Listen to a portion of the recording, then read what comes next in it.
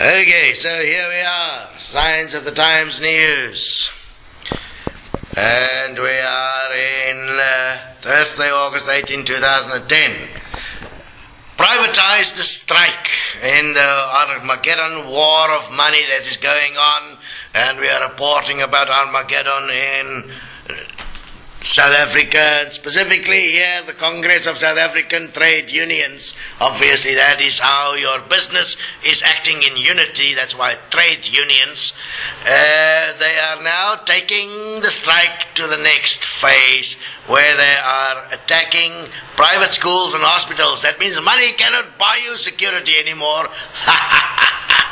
That is inevitable. And remember that this war is now one that is happening yearly. It is a continuous cycle of war for higher wages. And this is going to go on for some time as a sign of the ages. So, what are we going to do? Because there is not enough money, and as businesses are being destroyed in this war, there is obviously less money being generated. More and more people are dying in this war. What is really going on? Is it an attempt to have corporate takeovers? Is it an attempt to misdirect, to steal the country's resources? It's the latter one. Steal the resources and take the remaining resources and place it under corporate control, and you have slaves in this world. And that is the point of Armageddon. No one will buy without a number. And the number you need is in your pocket as a number of notes, some money. The equal money system will solve this problem. Support the beast, because the mind as it exists in this world as knowledge, wisdom, intellect, and the economic system of democracy, free choice, and the mockery of religion is certainly not worthy of anything, because it is allowing Armageddon to take place without a solution.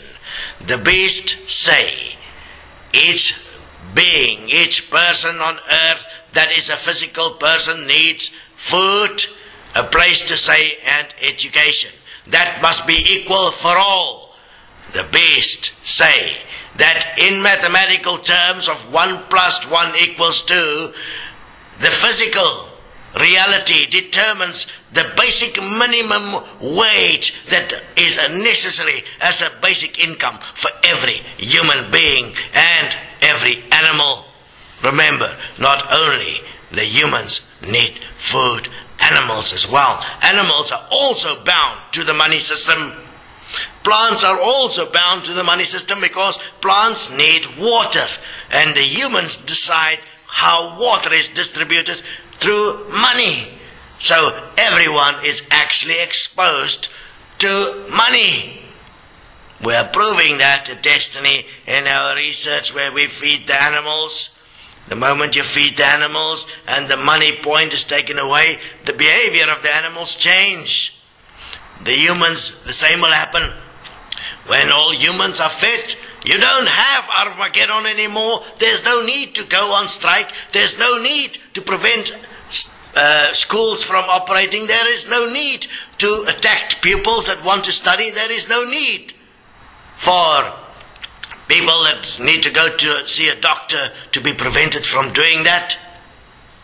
And there is no need for corrupt officials in this world that seek out money to protect themselves. Why? They need a lot of money so they can buy booze, pay for sex. I mean, that's the basic principle of so-called freedom in this world: sex and booze and drugs.